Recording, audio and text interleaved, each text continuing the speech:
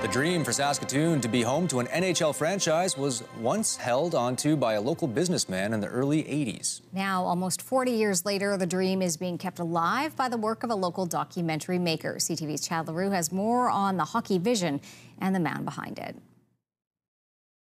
Les Doobie and I had the distinct honor, on behalf of all of you, on behalf of all of Saskatchewan, to sign the final documents, and the Blues are now yours.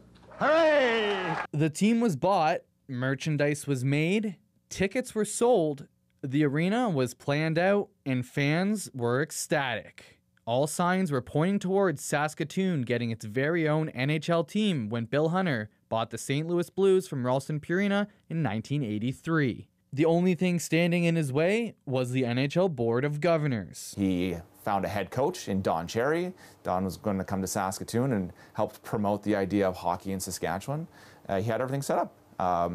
Unfortunately, he wasn't on the best of terms with some of the NHL owners. Burgess, producer at Campfire Stories, has been putting together a documentary on this big event for years. In 1972, Bill helped form the World Hockey Association, a league in direct competition with the NHL, and that didn't sit well with many of the owners in the NHL.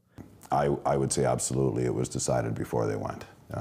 You know, the stories that I heard from not only my father, but the other people that were there, you know, the other ownership group, was that people were snoring. People weren't even paying attention to their presentation, and it was embarrassing. Bill's son, Bart Hunter, who was ironically playing for the St. Louis farm team at the time, joked about maybe having a starting position if his father had been successful. The deal ultimately fell through, and what followed was a circus of lawsuits and controversy. Many saying Saskatoon would have never been able to survive as a professional hockey team, especially when bigger cities started to struggle. 150,000 people, and they have millions of people.